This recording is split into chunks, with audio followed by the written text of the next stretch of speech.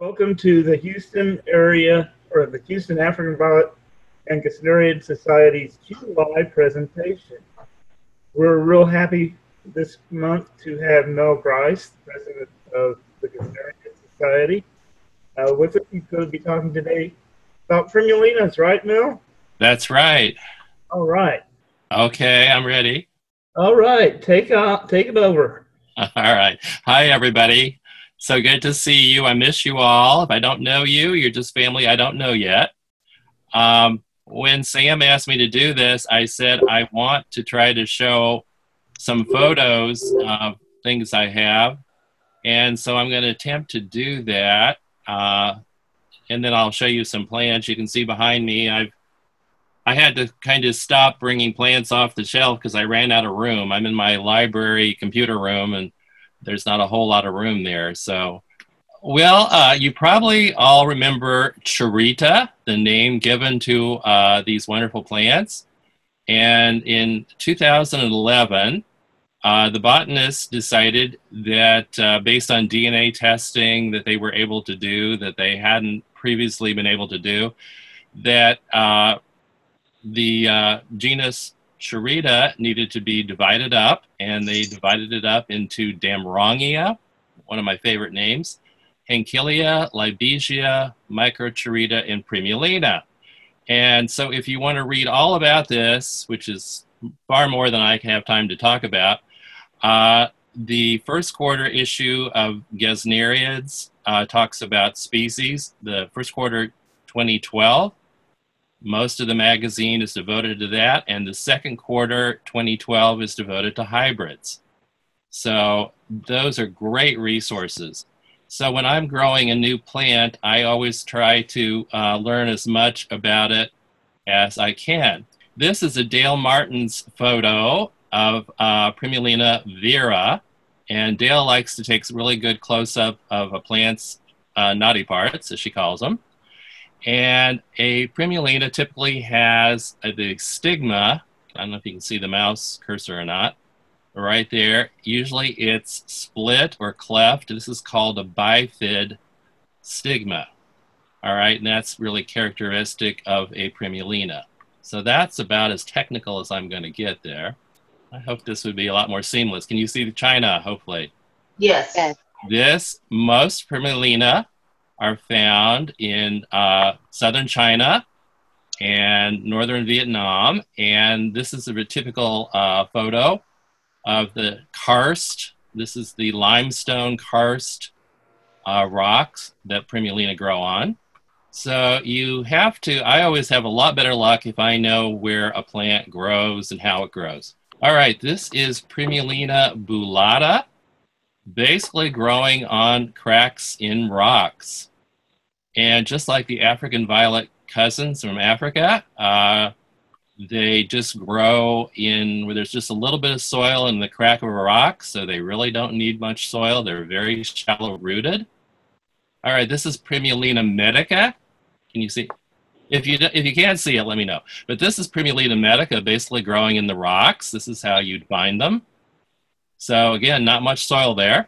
Primulina diffusa has stolons, so the main grouping of the plants are growing right up into the top of the photo. And then they're sending stolons that just kind of creep across the rocks, and if they can take root, great. This is a photo that Irina Nicholson took, and this is the 100 Demons Cave. And a lot of Primulina are found growing in the rocks near the mouths of caves. So you can see down at the bottom the people. And so all these plants growing on these rocks up here and just getting a little light from the opening of the cave, these are Primulina tabacum growing. There, can you see that? This is one I took at Nancy Cast's house. She grew this, and this was, for a long time, the only Primulina under that genus name. And if you rub the leaves are very soft. It smells like tobacco, so that's where it got the name. So the blooms are nothing like what you are used to seeing with the typical leathery leafed Primulina, but this was an older name. So there's a complex process to name plants that Linnaeus and started. And so you have to go to an older name if you decide to rename something. So they found out that this was very closely related to what we were growing as Cherita. Very, very beautiful plant, but very sticky. And it must be kind of close to catnip, because if I rub this and go see my cats or something, they just go crazy. So it must be somewhat similar. There, can you see that? This is Primulina longicalyx. Again, this is how they would grow, bug-eaten a little bit, but beautiful blooms. Here's one of the Chinese botanists pointing out where they would grow. So just kind of hanging on there in the side of the rocks. This is Primulina pinnatifida. And you can see it just is growing along. There's not much soil there, and there's just water running down. So that's how it would get some water occasionally. Back in 2010, we had the World Gesneriad Conference in Sarasota, Florida at the Marie Selby Botanical Gardens. And Stephen Maciejewski was there, and I was there too. It was a great experience. But anyway, Stephen developed a relationship with Professor Wing Thang, and this is Hong Chin here. And he visited China. And so as a result of all this, they formed the Gesneriad Conservation Center of China. And just great things have come from this. So Stephen is like our best roving ambassador. So thank you, Stephen. So this is the sign for the Gesneriad Conservation Center of China. So the Gesneriad Society and the Guangxi Institute and the Guilin Botanical Garden formed the Gesneriad Conservation Center of China. Now, Stephen has gone back and forth, and he leads tours there when we can go there. And now there are 5 Gesneriad Conservation Centers around the area in different cities. So a lot of the hybrids come from there. This is a display house in the Gesneriad Conservation Center of China. You can see the karst rocks, and you can see how they've got the Primulina growing on the rocks, trying to mimic how they would grow in nature. And then they do grow some in pots. This is Primulina wentzii growing on rocks, and this is very similar to how they would grow in nature. Just getting established there. And I wanted to show how they are growing in large clay pots. And you can see here, these are large rocks, the large limestone rocks that they place in the bottom of the pots. And so, I saw that several years ago, and so I started doing that too. So I will talk about that in a little bit, so remember that. But there's not much room for soil here once you fill up the pot with large rocks like that. Little bit of naming. This is a beautiful little plant. Look at the size of the blooms compared to the size of the plant. Anytime you see a name of a Primulina ending in ENSIS, that means it's indicating the origin or place it came from. So this Primulina came from an area or a town named Shuchen. So a lot of the names, because they are places in China, look kind of complicated, but if you take off the ending, you can see where they came from usually. So based upon that, I want to tell you a little bit about how I grow. And I have read so much that the president and the officers of the Gesneriad Society are not supposed to recommend things. So I am taking off my presidential hat, and I am telling you how I do things. And so I'm going to probably name some products. So those are things that I'm going to do. So I can't do it otherwise. All right, you notice that they grow on limestone. So I have started, can you see this? I have started to put small little limestone chunks. I found that if you Google limestone rocks, there's something to do with a pool, or the filters in a pool. So I don't have a pool, so I don't know what exactly that is. But so I got a bag of what's supposed to be limestone rocks, and I have been putting those in the bottom of my pots, and my Primulina seem to really like it. So I have put a lot of those in there. I like really flat pots. Let's see. Can you see? I don't know how well you can see, but these are 5-inch pan pots. All right, and they have a bump up in the bottom. You can see that, so they're not just flat on the surface of the wherever they're growing on. So that gets a little bit of extra air there. So I like that. One thing that I like to do to start out a plant, I like these. This is a Kroger yogurt cup. All right. I have one of these every day for lunch. And I don't like all the writing around it, but there's Kroger brand and there's, I believe, Chobani. There's some of these that have these shrink wrapped. All the information is shrink wrapped on there. So you can just pretty easily remove all that, and then you've got a nice little pot. Well, yes, easy for me to say. Of course, when I want to do it, I can. But anyway, you can take that off, and then you are left with these little pots like this. And again, they have the bump. And then I take my drill, electric drill, and I drill holes in the bottom. And then let's see here. And then I've got a nice pot for a starter plant. Okay. This is Primulina Omen, which is a hybrid by Peter Shallot, one of the nice hybrids. And so those are started. I have found that when I grow, I was growing on mats. I put egg crate, and then I put, this is capillary matting. This is Vatex capillary matting. I like that. And so I was trying to grow the Primulina right onto the mats, because I have way too many shelves and way too many plants. And so I was trying to make it easier on myself. And I found that the Primulina were staying too wet. They were just not happy. So now what I'm doing, everything is sitting on the wet mats, but I have these clear saucers in various sizes with the little raised up ridges. And so the Primulina are setting on, each of them have their own saucer, and I water those in about, 10, 15 minutes or whenever I can get back to them. I dump off the extra water that they haven't soaked up. So that goes onto the mat. So they seem to be a lot happier that way. So I found that. Okay. Excuse me, I have to find, I'm running out of room here and I have to find everything. Okay. One thing I learned also, a nice pot.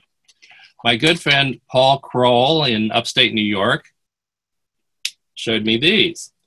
These are from Dollar Tree stores, the dollar store, and it's only a Dollar Tree. The other dollar stores don't have these, but they come, the large size comes 2 for $1, and the smaller ones come together like this, 3 for $1. So they make really nice flat pots. You can drill, again, you have to drill holes in the bottom. And if you want to take them, take your plant to show, just save one without holes and you could fit right in there, and that would make a very nice pot, and you didn't even know it's a soup bowl. So, but I haven't found them at any other dollar store, so I hope they still keep having those. So, okay, pots. Let's see, what else? I don't have labels. I don't use labels because I have 3 cats. And cats love labels. So even if you just would set up plant aside in my house for just a minute. It seems like the cats come out of nowhere, and they pull the labels out and toss them up in the air, and they're just great cat toys. So I write on the pots with silver metallic Sharpies, and it's easily washed off with Mr. Clean Magic Erasers. That's one of the best products they ever made. Mr. Clean Magic Eraser takes it right off, and so you can reuse the pot and everything, and it is cat proof. So that. All right, let's look at some plants here. Where do I want to go? Excuse my back a minute. Get these. Okay. Can you see this? All right. In the African violet world, we would refer to this as variegation, but this in a Primulina, this is called patterning. So it's a regular pattern on each leaf. So this is Primulina dryas, and it's the silver in single quotes clone. So it's a selected clone, you propagate it vegetatively. All right, it's kind of hard to see here, but if you grow African violets, hopefully you've learned by now that you want to look for threes, leaves of three. A Primulina, this is the typical 2x2 or a cross pattern. All right. This will not make as nice a show plant, because especially the rosette ones. If you want it to look more like a nice rosette, you look for threes. And I don't know what it is about, but when you propagate as many plants as I do, you look for plants that have come up as threes in a triangle instead of 2x2, instead of the fours. They make great show plants. Let's see.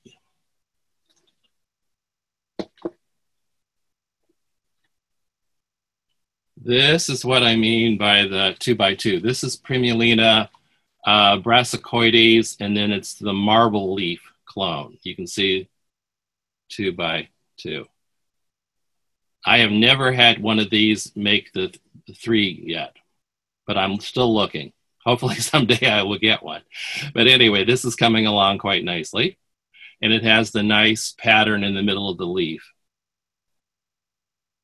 All right.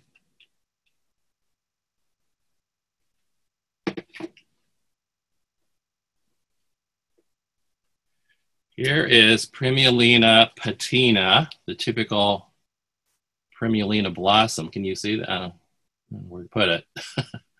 Okay.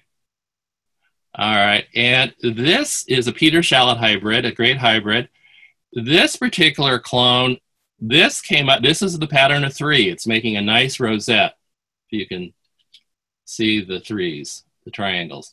All right, this one, however, patina usually has the nice red hairs that give it a kind of reddish cast on here. But this particular one has so far never had the red hairs. So again, you know, things sport and things happen. So I did save this one, and I'm growing it on because it has the nice three-leaf pattern.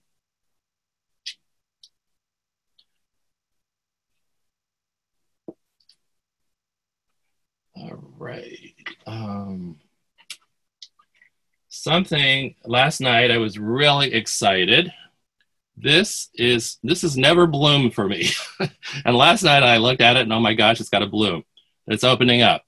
This is again in the three pattern. Usually it comes up, the plants come up as 4, but it's got a nice 3 pattern. And I don't know if you can see the bloom.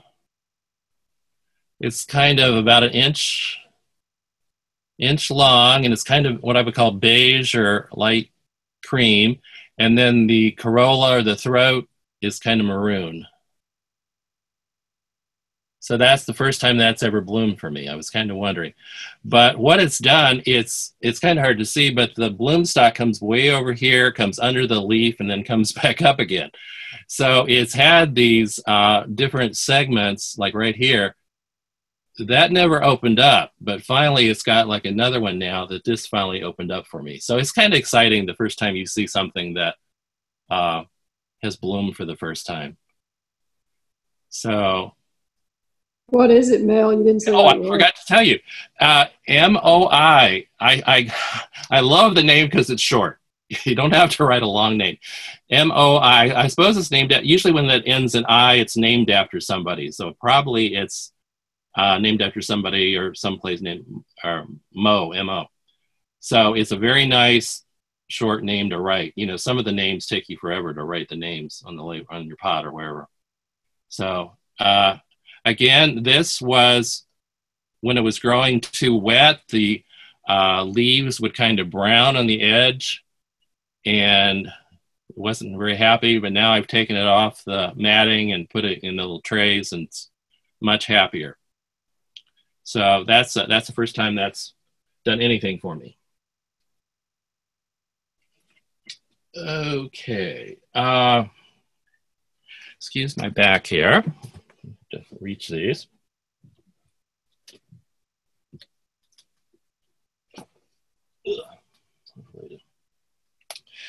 Probably most of you have seen Primulina loki. This is a great Peter shallot hybrid. This is the curly form of Primulina loki. Now again, it's growing in the 4-leaf pattern, 2x2. But it's really a pretty plant, and I've really struggled with this one, but finally now I think I've getting it down where it's happy, where it's got the right amount of light and the right moisture. So you can see there how I write in the pot. So thank you, Linda Hall, for, if she's listening, I don't know if she's on or not, but anyway, this came from Linda Hall. So it's just a really interesting form of loki. So plants do sport and do make nice things. Let me see here. Put that up there. All right.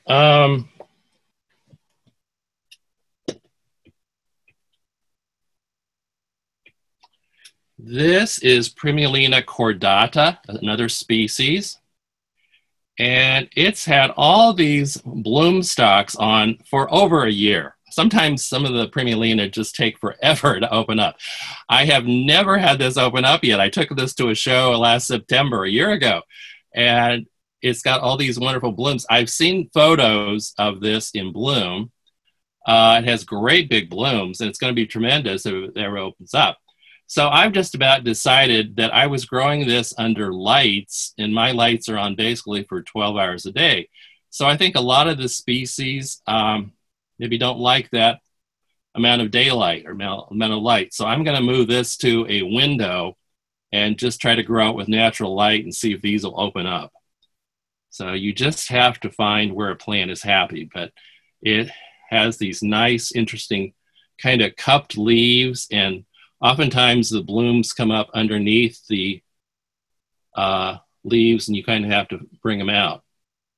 So hopefully someday this will open up and this will be tremendous. So, but this is very sticky. It's very soft, but it's very sticky if it gets on your hands. And like most Primulina, if you just look at this crosswise, and you're very easy to break off a leaf. It's very hard to get this to a show.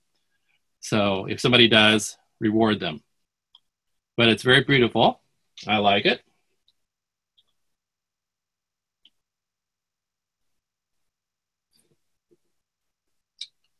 This is similar.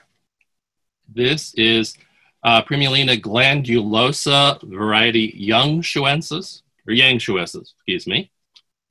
And it has these little tiny, I don't know if you can see those, little tiny white flowers.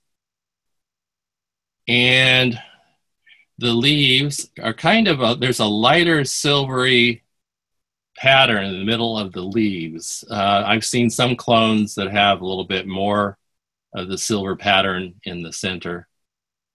But it's similar to cordata, but Not quite the same, but very interesting. But this one I get to bloom all the time under lights. It doesn't seem to mind. So at least it likes my 12-hour days. All right. Then there are some of the Primulinas. This is lobulata.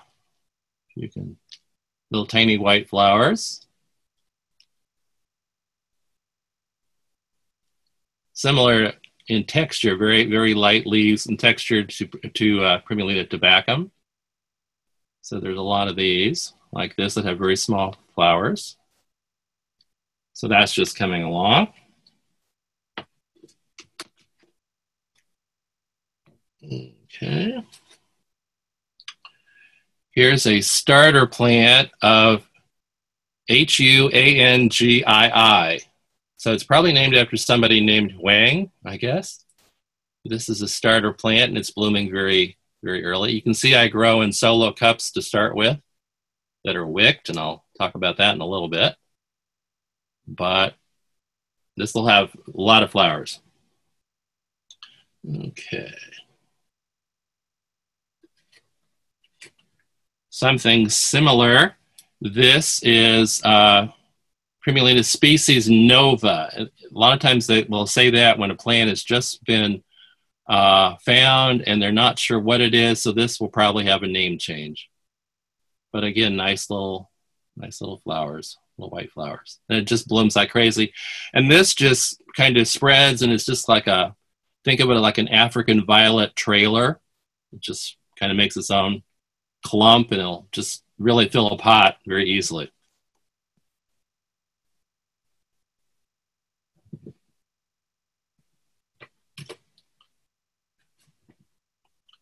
Here's a wonderful little plant, Primulina petrocosmioides. It looks like a petrocosmia, but it's a Primulina. And it just blooms and blooms and blooms. And I know Dale Martins has just made a hybrid with this and with Medica, which is a great big plant. So it'll be really interesting to see what that turns out. But it's really nice. You can see purple flowers there. But just blooms and blooms. All right. Now, let me talk a little bit about how I propagate. And I love to propagate plants, and I propagate way too much. Usually I take them to plant sales at convention, but of course that didn't happen this year. But let's see, where am I going to put this?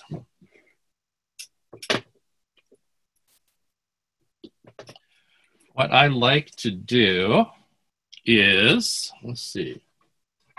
I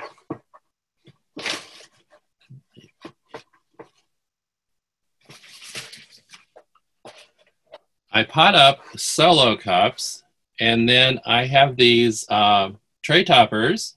You can see they have holes cut the size of a solo cup. I got these from Christopher Violets. So if you want to know more about them, write me privately.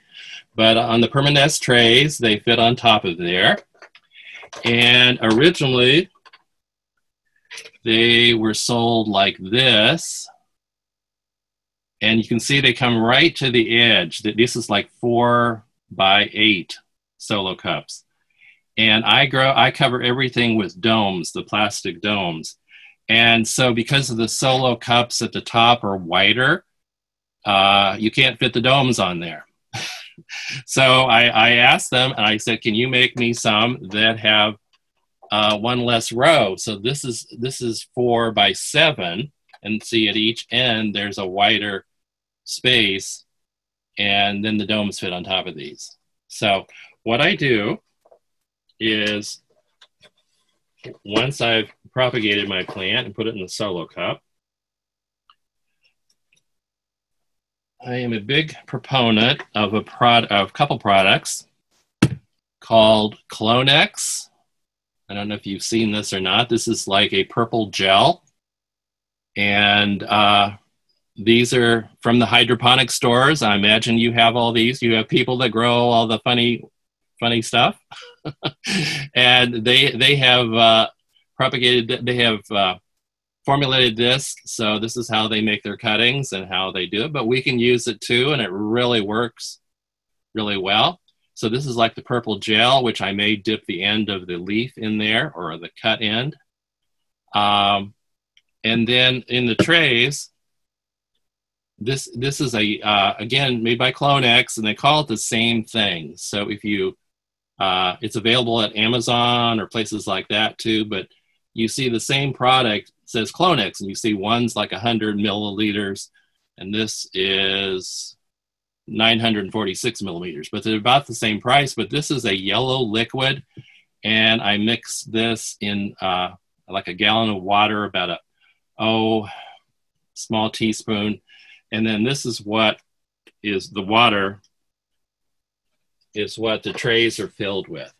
So the trays are nice, and so if you can see here, the cello cup doesn't go all the way down. So I just fill the water level up to about half an inch or an inch less than the bottom of the solo cup. So anyway, they're always drawing up the water that's treated with the Clonex solution. So they just take off like crazy when you do that. And those I don't have to water each plant. This is Primulina obeophagoides. It's kind of spiny. And I could never propagate these. I would put down individual leaves of this and Wentzii, and I could never get them to root or take root. But once I thought, well, I'll just try it like I'm doing the other ones. And it was the exact opposite of what I thought would happen. I thought they'd just rot like crazy. But once they are in constant contact with the Clonex solution, they just take off and root like crazy. So that's just an accident that I came across. But otherwise, they just don't root for me if I do it the other way. All right, let's see. I'm going to try to go back to a picture here.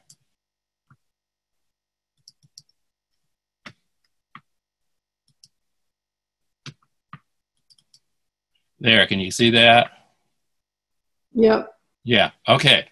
If you have a larger leaf, of course, you can dip the Clonex just a little bit in right there. But if you have a large enough leaf, you can cut it in half, or maybe sometimes even if it's a long leaf, into maybe 3 parts. And every place there's a vein, plantlets will appear. So if you want to make a lot of plants, you can do that. And what I do is I dip my finger into the Clonex, and I just lightly rub it along here to kind of seal and protect the edge of the leaf so it doesn't rot, and that works really well. Of course, I wash my hands really quickly, but that seems to protect it and keep it from rotting. There, can you see that? Yep. Yeah. All right. This is Kenneth Moore with Primulina Dreamtime, which is a John Bogan hybrid. And see, Primulina can get quite large. This is not a candidate for a light stand. So they're all different sizes of Primulina. Okay. Some of you have seen other talks I've done, and in my garage, like one half of my garage, I built a plant room in, and it's heated and air conditioned, and there's way too many plants in there. But Primulina, I think, are really kind of low light plants. And so this is a cart on wheels that I roll between the shelves. There's lights on 3 sides of this. And so there's no lights directly above this. They're just getting bounce light from the other shelves. So they seem to be quite happy there. So now, occasionally there are 1 or 2 that seem to take more light. And so this one here is kind of reaching a little bit. So he's not happy there. So that's one probably I need to move someplace else.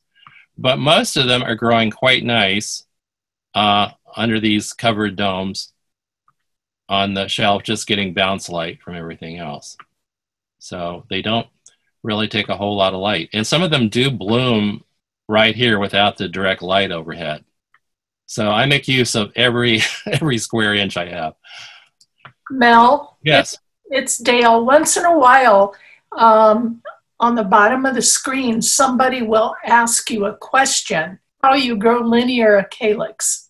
That to me is like a trailer wannabe. It just, you could never have that a single crown plant, I don't think. There, can you see that? That's one Bill Price grew. So it's just a trailer wannabe.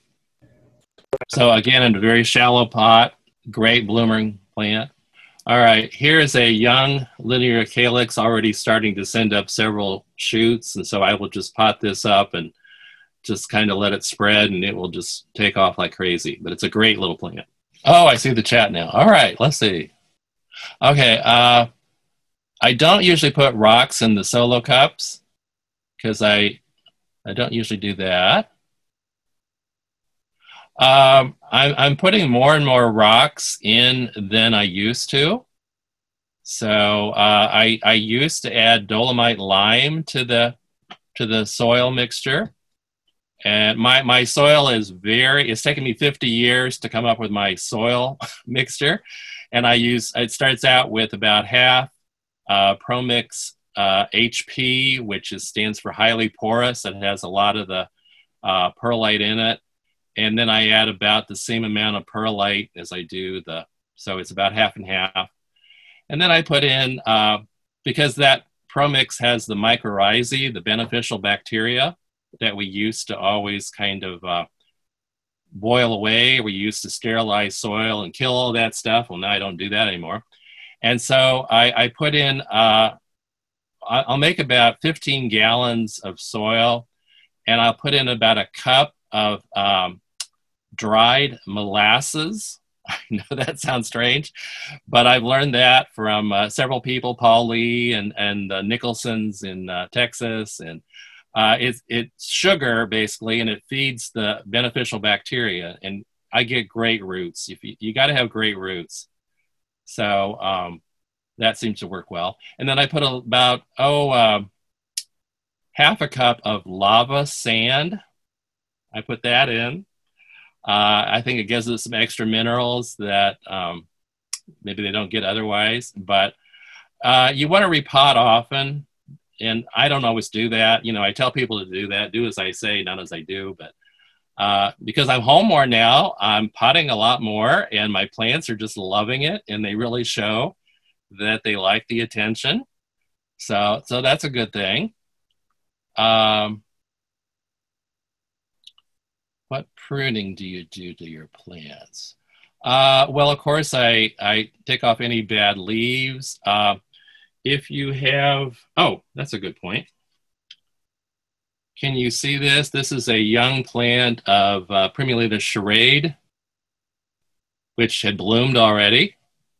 And it's got all these little immature leaves around here. I don't know if you let's see if you can see those. Those are never going to get big. They're just taking things away from the main plant. So you want to take those off. Anything, just like in a violet, anything that's smaller, just take those off because they're just taking energy, zapping the other plant. So then they'll take off. So now I've got like that. So that'll be good. So you never want to have small leaves under big leaves. But these ones that you've taken off, they're young, and if you want to propagate them, they make really great plants really quickly, probably better even than an older leaf. So depending upon how many plants you want, these make nice things to propagate with. Let's see. A streptocarpella growing very slowly from a cutting outside. You're growing it out? Oh, okay. Well, again, Clonex, I can't swear by this enough. This seals off the end of the cutting, and it keeps it from rotting. So you can propagate woody plants with this, hibiscus, roses, anything. This is the best thing ever. So my soil mix for propagating is basically the same that I use for everything else. any new plant I get, I immediately take all the soil off of it and I pot it up into my soil because it has to grow in my soil. It has to be happy in my soil. So I've got plants from other people, and I just I sound like a snob, but I just hate other people's soil. I really like my soil, and it works for me. But again, in Texas, it would be different for you, or different parts of the country. You need to have different amounts of maybe I can't put vermiculite in, but I would rot. But in Texas, you probably would need to put some vermiculite in because it's so dry and hot there. So it just, you have to find out what works for you. And just because I say to do this or do that, that doesn't mean you should do it. So like I said, it's taken me 50 years to get my soil mix, and I really like what I do now.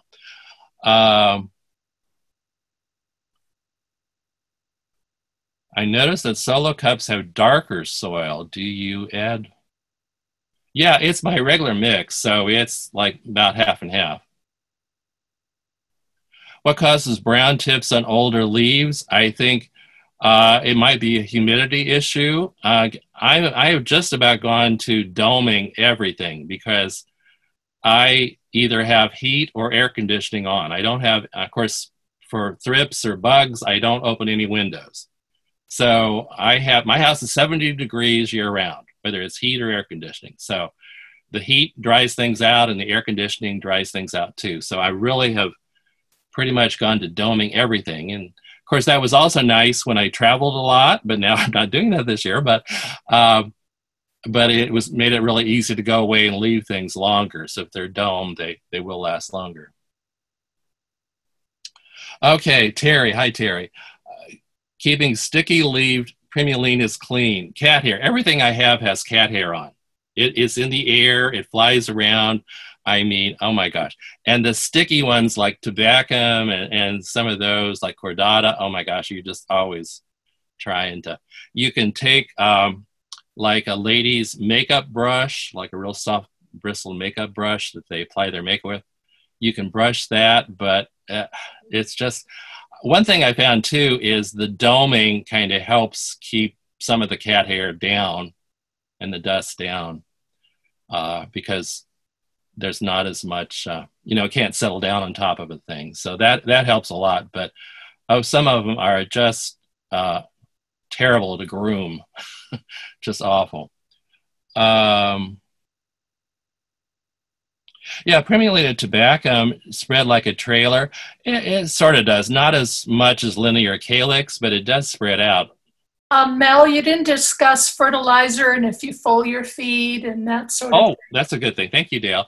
No, I don't foliar feed, and I very lightly fertilize. Yeah, I don't think Primulinas take a whole lot of fertilizer. I think if you repot often enough, that they're pretty happy. Sometimes I'll use a little bit of Epsom salts in the water to green things up. I think that helps green things up a little bit, but I really don't fertilize them very much. Let's see what else. Okay, someone asked about timing blooms for a show. There's no way you can time up Primulina for a show. It's not like African violets that you just have to grow a lot of plants and you hope that you have something blooming on the week of the show. But there's just no way. Like I showed you that one that's been in bud for over a year. So, there's no way that you can time them. What's ornamental for a show? All right, that's good. Something with a lot of patterning is ornamental.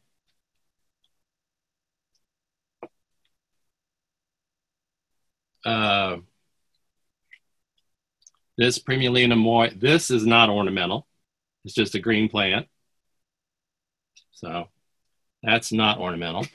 I do have a photo of something. This is a Primulina linearifolia, and this is grown by Brett Flewelling in Canada. And he trained it like a bonsai, and so it's in like a Japanese-looking container, and he's trained it down here. So this is considered ornamental. It's taken a long time for that to look that way. You could train it as a bonsai or a topiary. You've done something to it. This is Opiopagoides. Again, here's the main plant, and then they've got these branches coming out. So this is mildly ornamental. It's not as ornamental as some things, but this could be considered ornamental. So it's had something done to it. It's not just a plant that nothing's been done to it. Let's see. Okay, yeah, you could grow Primulinas outside. Alcy Maxwell in Louisiana, I know he grew some outside. I don't know that you'd want to, if it doesn't freeze, I don't know how they would do, but I don't put anything outside because anything I would put outside doesn't come back in. So here in Ohio, of course, it would freeze, and I don't bring anything back in that's been outside. But you could try it and see. You probably could. All right, how do you pronounce Baishuensis? Baishouensis. All right, so that's coming from Baishu, a place called Baishu. So that is a great little plant. I had a picture here. Let's see. It's one of my favorites. There. Okay, can you see that? This was grown by Dale. And it's just a tiny little plant, but the blooms are just as big as the plant. And this, even when it's in a solo cup, it just blooms its head off. So I hope people hybridize with this. It's just a great little plant. What is it, Mel? Baishuensis, Primulina baishuensis. They were asking how to say it. And so it's just a great bloom, and it's just wants to bloom its head off, and you can just see relative to the size of the leaves, it's just a huge bloom, and it's pretty too. So, and it blooms all year round. Yeah, okay. Yeah, it's just always in bloom. So it's just a super plant. If you don't put rocks in the bottom of solo cups, do you put some perlite before the soil? No, I don't put perlite in the bottom. No. When they're rooting like this, I just fill it up with soil. So, no, I don't do that. But you could. Let's see. Yeah, Paul Susi, hi. I found that when you grow Primulinas, you will have something in bloom all the time, and that's really true. But they're just great plants, and they do bloom really nicely. Okay, pest prevention. Okay, that is a really big thing. You don't want to bring pests into your house. Like I said, I don't open my windows. Thrips and things can come in through screens. Anything I bring in new is isolated. I can't stress isolation enough. And if some people think that if you bring home 30 plants from plant sales and you put them all on your dining room table away from your other plants, that's not isolation. No, that is not. If one plant has something, they're all going to have it before you know it. So anything that I bring home immediately gets bagged in its own individual plastic bags. Plastic bags are your friends. And anybody that's been to my house knows there's a plastic bag sitting around all the time. And sometimes I do forget to take things out of plastic bags. Sometimes they've been in there several months. But plastic bags are your friends.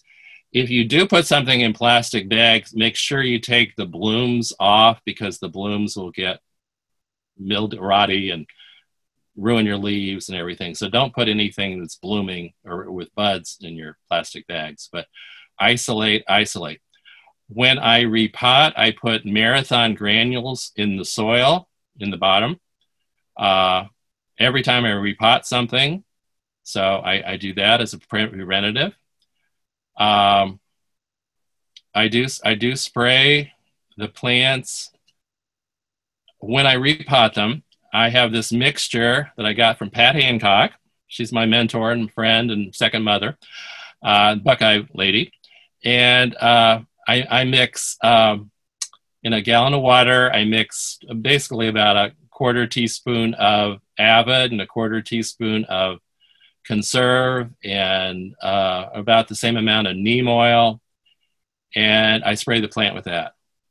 And so I do that as preventative too. But since I grow in the house and I grow where I and the cats live, I don't want to spray there. So I do try to just spray in the one place in the garage because I don't want to get any bad things from spray. But the main thing is you keep pests out. Another thing I've done too, I use beneficial insects. The product I like the best is it's a insect called Orius insidious.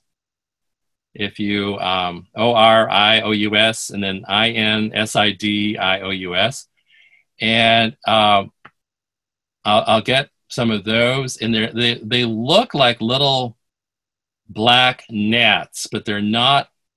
They fly around and they eat thrips and they eat mealybugs, and they're really nice. And you don't know that they're there. I mean, you never. Once they're there, they do their job. They're not annoying like gnats or something that are flying around. You think, oh my gosh, he's got bugs flying around his house, but you know, they really do a good job. And so occasionally I do insert those in case I brought something in that I don't want.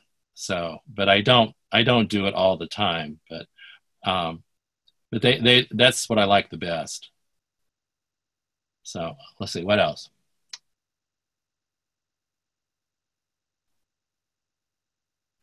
Okay, suckers on a plant. They're up to you. If you're growing for show, there's no hard and fast rule. You can have a multi-crowned Primulina, and some of them will look quite nice that way. Or you can have a single crown. So if you want a single crown rosette plant, of course you remove the suckers. But if you don't care, there's nothing wrong with suckers. This one, if you can see here, this has a sucker coming right in here. So to me, I think it looks better if it's just a single crown, but that's just personal preference. So probably I will remove that sucker there, and when it gets any time now, it could be removed and pot that up. And again, I would dip the end in Clone-X and it would take off like crazy. Thank you, everybody who attended. Give Mel a big round of applause. Thank you. Really appreciate it.